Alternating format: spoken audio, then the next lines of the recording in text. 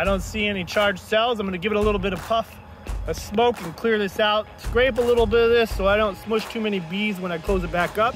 I'm gonna add 2 more supers to this one. What I'm going to do with this one is probably not often recommended or frequently recommended, but especially with the weather we're having right now. James Lee with James Lee's Bees, kicking off the 2024 season by checking on some early April honeybee colonies and their status. We've had an unusually warm start to the year.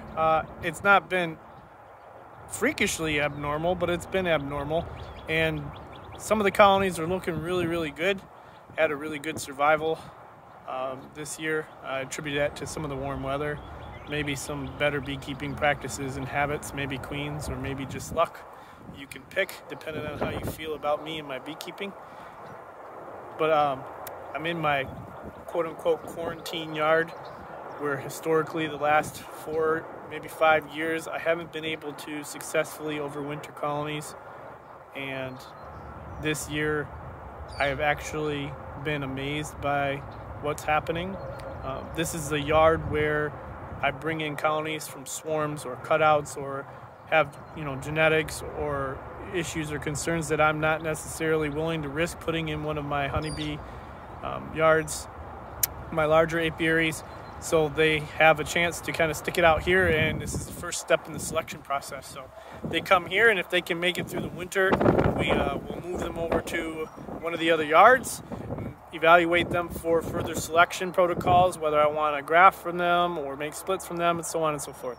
So like I said, the last few years it's been really challenging to get bees through the winter over here. There are other beekeepers in the area, some of them making selection with their particular honeybee colonies, and some that are not, some that are just kind of flying by the seat of their pants. But the goal is to see if these work in that setting. So let's take a look and see what we've been able to accomplish.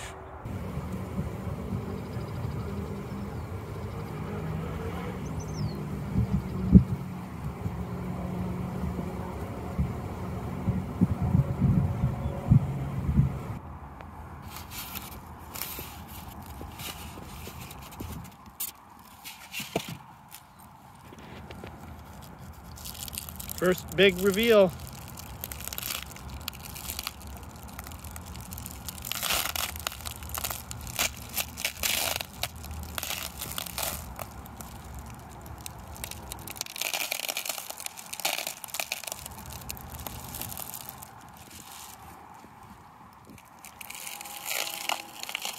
Lots of propolis, really sticky. Looks like a lot of bees. I only wintered these in 2 medium 8 frames, which is about the equivalent of a deep and a half. They had plenty of stores going into winter, lots of pollen coming in. 1, 2, 3, 4, 5, 6 good sized frames of bees, seams of bees. I'm gonna pull this frame here and see what the honey and nectar looks like on that colony, or that frame. See what the honey and nectar on this frame looks like, as well as this one. I won't mess with the brood too much, but I might take a peek here and then in between the 2 boxes to see what we got going on between the brood nest, and I'm gonna add a couple supers.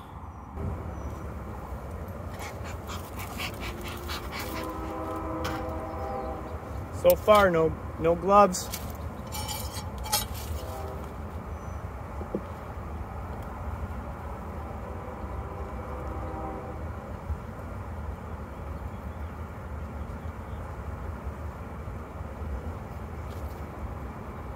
This frame is very wet.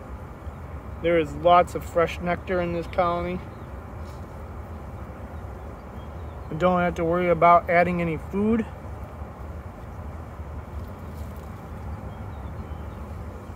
And now my fingers are all sticky from the propolis. Very good looking colony so far.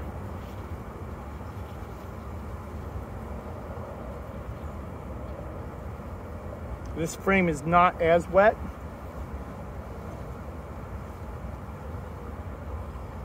This frame right here's got brood on the outside. No need to really mess with it any further. other than to show off. So let's show off a little bit.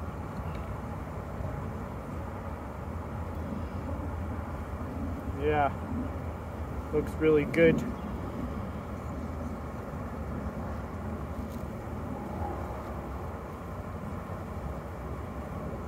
Let me know if you see the queen. I can't find her. I typically can't find them until it's too late. There is actually a little bit of backfilling going on here in this brood frame with the pollen. This queen is not likely marked. The mark that she did have was pretty bad, not a really great one. They are occupying both boxes.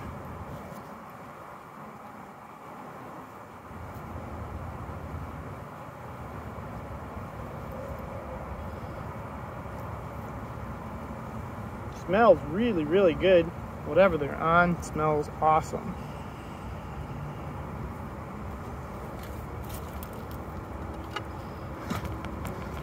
The box overall is light.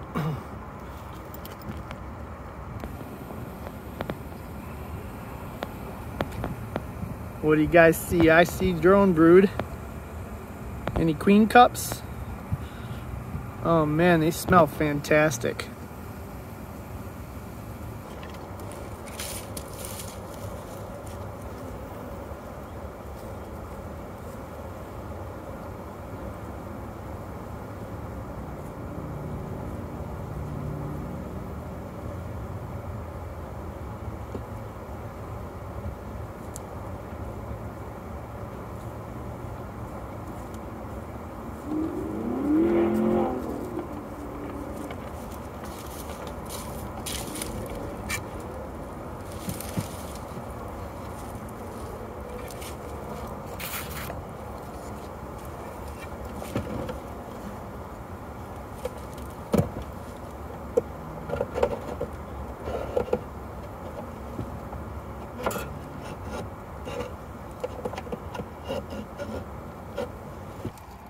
Adding 2 medium 8 boxes full of drawn comb for that colony. They are fairly sizable. And come back in a couple weeks and check on them, see what they're up to.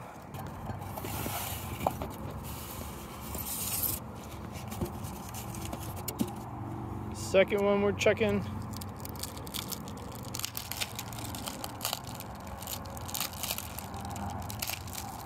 So far, no stings. A lot of the colonies over here, though, they usually were pretty calm. The one to my right, which will be the last one, was pretty saucy at the end of the year last year. This one looks pretty good. Doesn't look like as many bees. About the same amount of seams there, 5 or 6. Lots of propolis. This colony did the same thing last year. A good amount of propolis between the frames. I'm going to do the same thing that I did on the last colony. I'm going to check these outside frames, get a good state of the stores, and check for brood.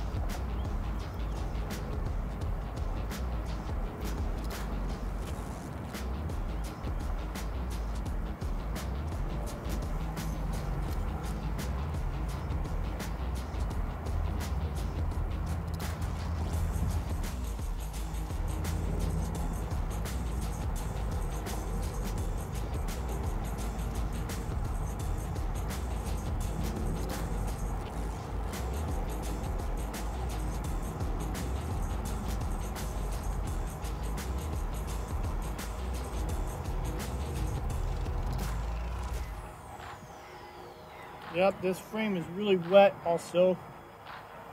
Obviously there's brood on there.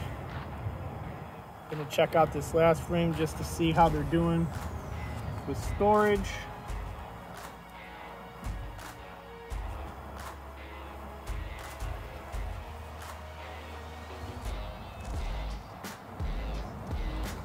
drones walking around. This frame's also kind of wet, really wet right here and over here. Again, it smells fantastic.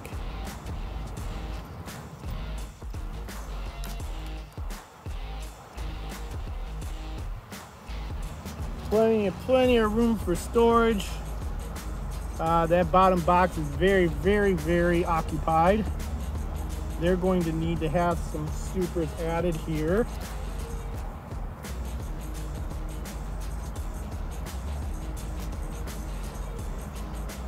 I'm being bitten by ants right now. That's fun.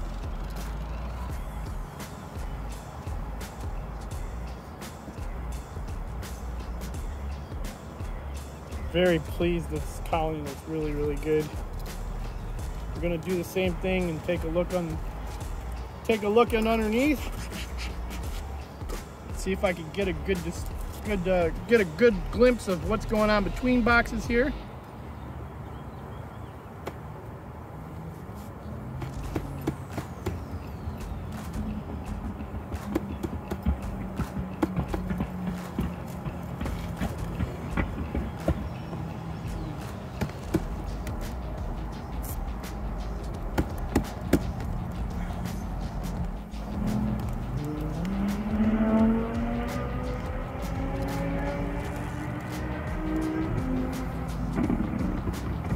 Box is really glued together.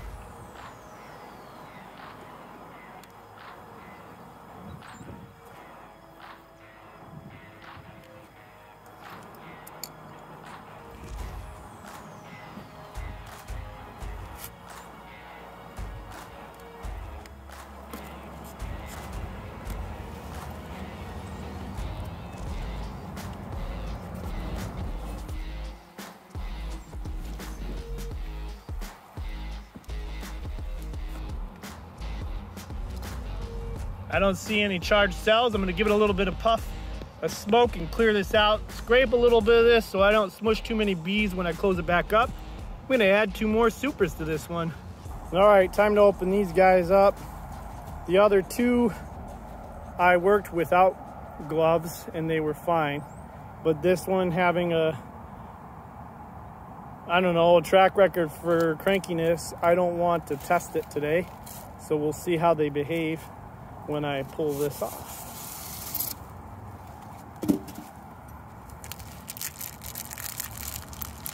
This one, at least by the appearance of the landing board, looks more populated than the others 2.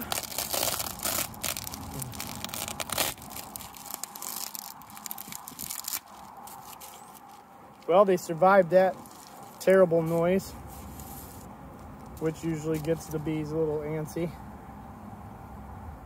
About 5 or 6 teams of bees here. They are moderately behaved. All right, I'm gonna turn the camera off and I'm gonna check the same frames the way that I did the others, and I'll just have to report back. Okay, so here's the update.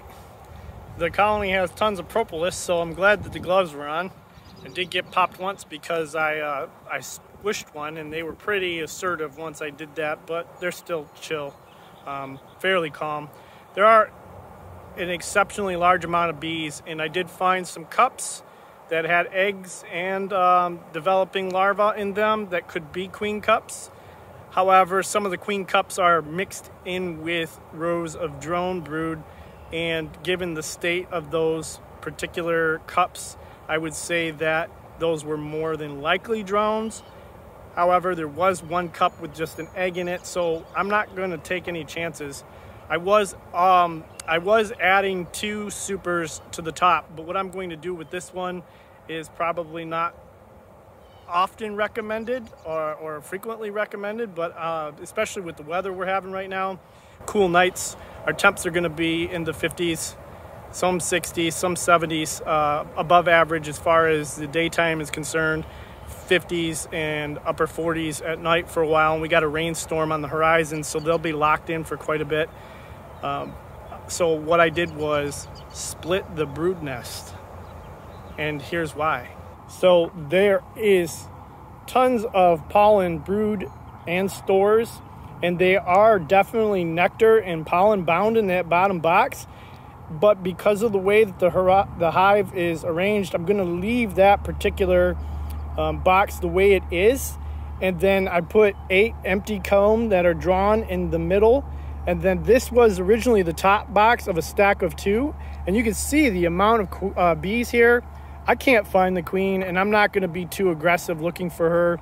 I'm just going to go ahead and go with splitting the brood nest. And then once I put this box back on, I will add another super of drawn comb to the top of this box. They have enough bees to keep the brood nest warm both in the top and the bottom. So hopefully this will communicate there's room to lay, and they will hold off on any swarming tendencies that may have kicked in. I'm still going to come back in and check in a week. I think I may have gone through and knocked down anything that looks like it could be a swarm cell or a cup. However, you know, with this many bees, it's easy to miss. So I would hate for them to swarm on me, but they did swarm last year. But this is a good, healthy colony. When they did swarm last year, they took off in that direction. I think I did a video and landed in that tree over there, and I chased them over there and put them back in the same box. And here they are now. So that's my plan, is to do something unconventional, because I just feel like it's going to be the right move at this point with this colony to prevent swarming and the amount of bees that are in here. I feel good about splitting the 2 boxes and letting them cover the empty space adequately, as well as giving the queen a lot of room to lay. And that way I'll have a lot of room for splitting.